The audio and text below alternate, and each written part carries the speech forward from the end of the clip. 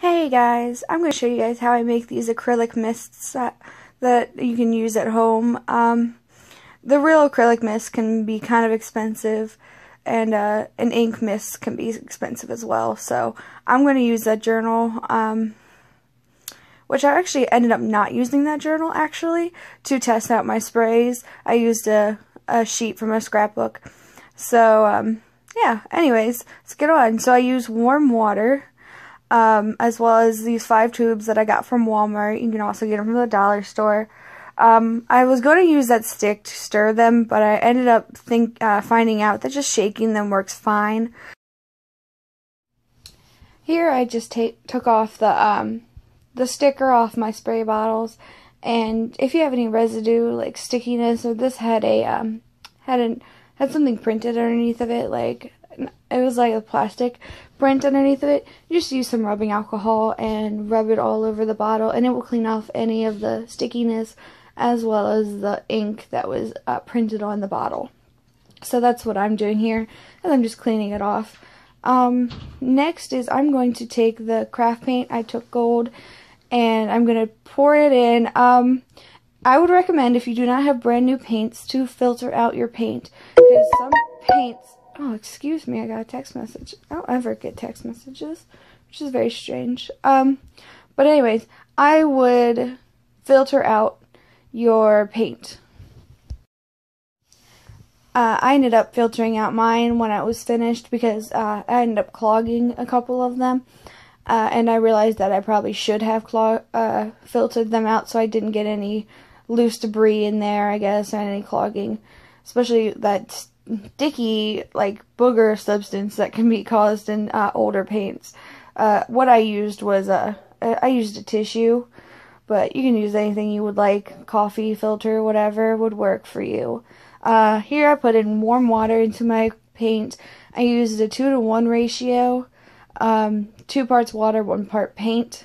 And this is me trying to stir it with a stick.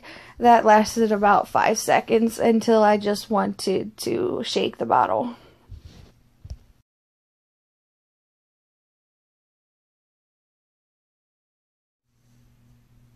So here I am just shaking up the bottle. And then I'm going to get out my sketchbook and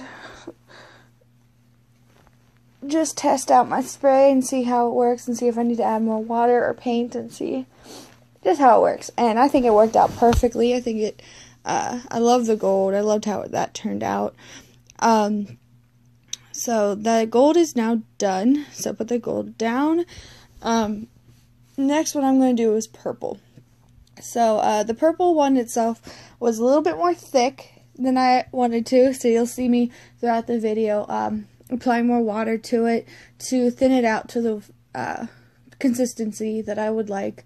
And this one's the one that ended up clogging up because I did not filter it out, and I couldn't unclog the spray bottle, so I'm going to have to get a new one sometime soon. Probably when I go out today I will get one.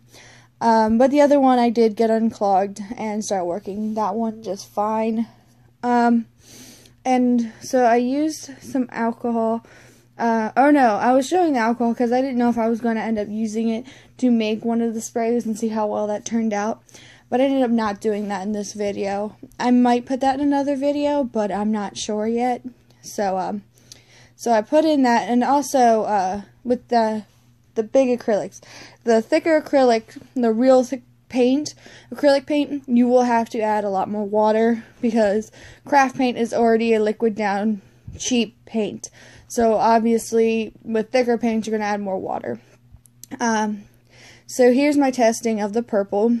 The purple was really thick when I first did it, and I added water, and I still added water later down to thin it out a bit. But I think I put way too much paint in this container for me to thin it out as much as I would like to. So next time I'm going to make it, I would make it, do a little bit at a time. I wouldn't go to fill the entire bottle all at once. I thought the spray pattern, though, was just amazing with the purple, though. So I don't know if it's the bottle or the paint I used, but I thought it was really cool. The next one I'm going to do, I think, was the blue. I think I'm doing the blue next. Nope, I'm going to do the green. I lied. So I'm going to do the green next. The green, I ended up putting 2 different types of green in the bottle. I used a darker green and a lighter green because I didn't really have that mid-tone green that I wanted to use in the bottle. So, yep.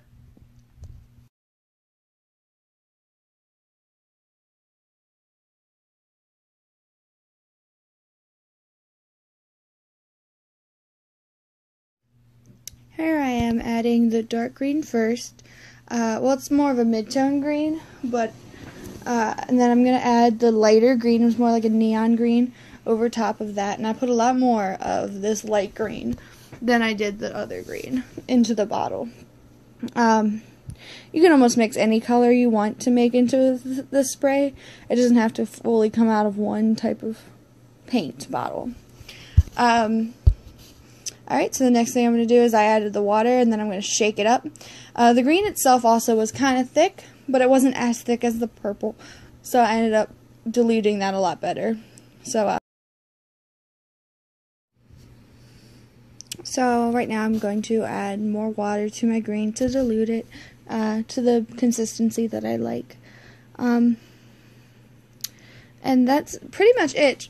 For the whole entire video, they all are about the same. Just continue adding water to your paint to when it comes out the way you would like it to come out.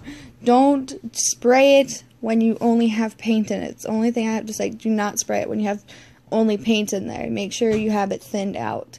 Because if you don't, it'll clog it up right away and you won't be able to fix it. I mean, if you can, great.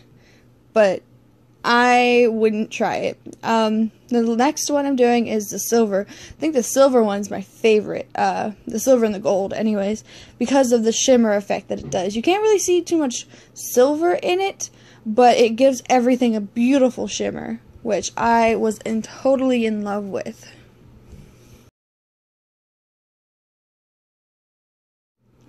I even tried adding more of the silver paint to the water to see if I had it too diluted.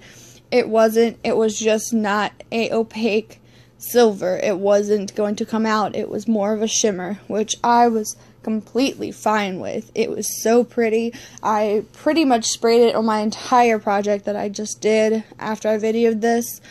And also, the next thing you can do with the colors, if you sprayed it on and it's too thick where you sprayed it and you didn't want it, you could also take a regular spray bottle with just water in it and spray that area again, and it will become a lot more liquefied.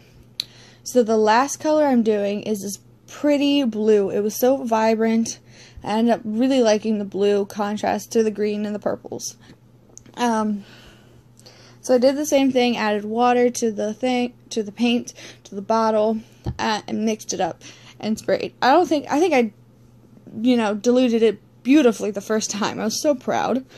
It came out awesome, and it also has this weird effect that the gold does underneath of all the paints, where it kind of spots everything.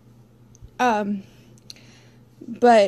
I think it's gorgeous. And that is basically it. That's how you do all the paints, and you get your spray mists.